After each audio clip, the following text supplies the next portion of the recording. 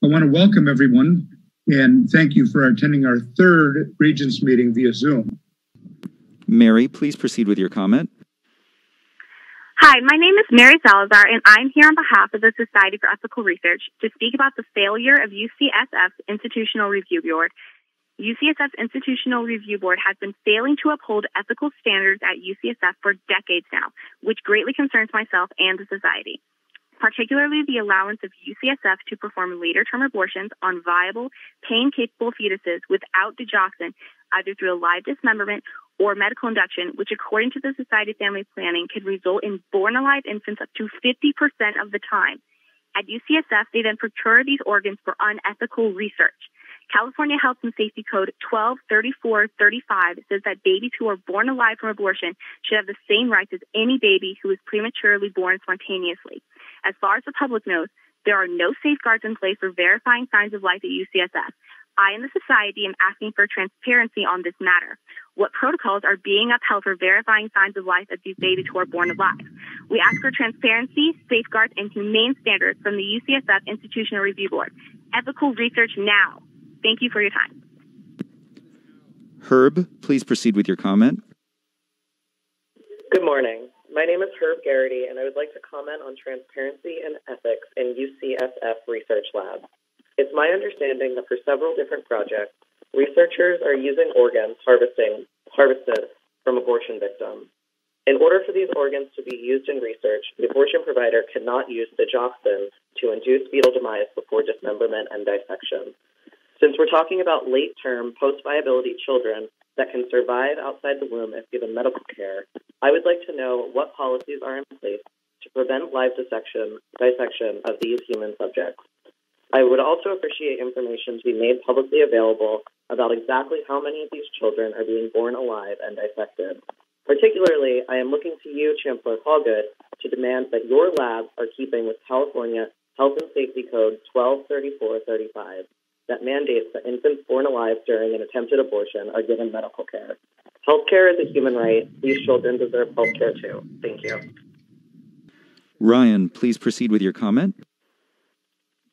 Hello, my name's Ryan Uchison. I'm here to speak about the unethical scientific experimentation happening at UCSF. I'm specifically talking to Sam Hallgood there, the Chancellor of UCSF. As others have stated, UCSF is one of the leading clinics involved in harvesting of human fetal tissue. It has been recorded as wanting human fetal tissue from elective healthy abortions between 18 and 24 weeks. UCSF does not use digoxin because digoxin would contaminate organs used for fetal tissue research. Digoxin is something which usually causes the fetus to have a heart attack, so that way it doesn't feel the pain before you tear it apart. In addition to this, there's one of two procedures. Either the baby is going to be torn apart limb from limb in the womb, or the mother is going to be forced into labor. In the second case, there's a 50% chance of the fetus being born alive. You guys have not given us transparency. We've kept asking for transparency, and I'm calling on you guys to give us transparency. I'm also calling on you guys to please find ethical alternatives for scientific research, including miscarried fetuses, organ donors, adult cell research, and artificial organs. I'm very concerned about what's been going on, and I'm asking all of you guys to please consider other options and to please give us the transparency that we've been demanding. Robert Bird, please proceed with your comment. Hello, Regents. Hello, Board Chair Perez. And also, I'd like to say hello to the President, outgoing President, Janet Napolitano.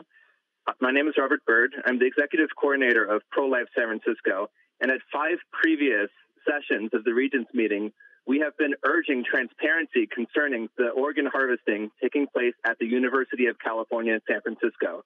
This is all public information, National Institutes of Health funded experiments that create an ongoing dependency for organs harvested from late-term or viable human fetuses.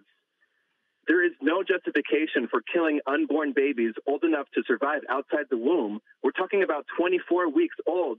And we cannot stop urging you, all of you Regents, to shine a light on UCSF when it comes to the fate of their abortion survivors. They engage in abortion procedures called labor inductions, which, according to the Society of Family Planning, result in born alive infants up to half of the time. Are there adequate policies and protocols in place when it comes to verifying signs of life? And when it comes to ensuring the delivery of medical care, is there any meaningful oversight for this? I would like to ask you, why has UCSF refused to disclose public records to us that Pro-Life San Francisco sent last year in July?